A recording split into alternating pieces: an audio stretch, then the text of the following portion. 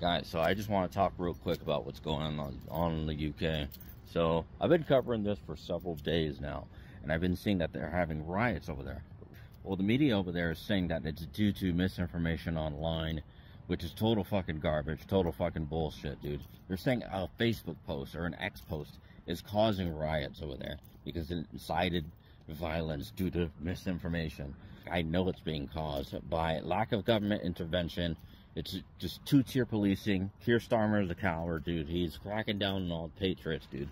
They're saying they don't want open borders.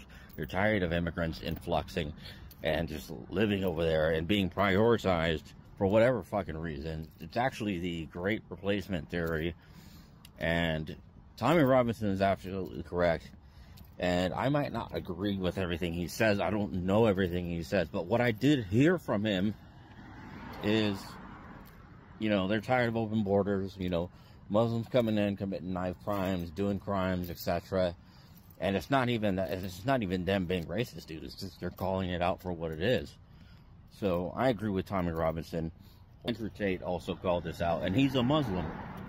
He's a Muslim, and he called this shit out. But he's on both sides. So he's, you know, half his family's Christian, half his family's Muslim, and he's calling this shit out. I mean, he's from the UK. I've never been there. But now, I don't even know if I ever want to go over there, even to visit.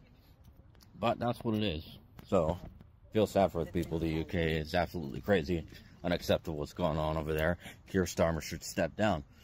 And not only should he step down, he actually should be, you ask me, stepping down's a very polite way of putting it.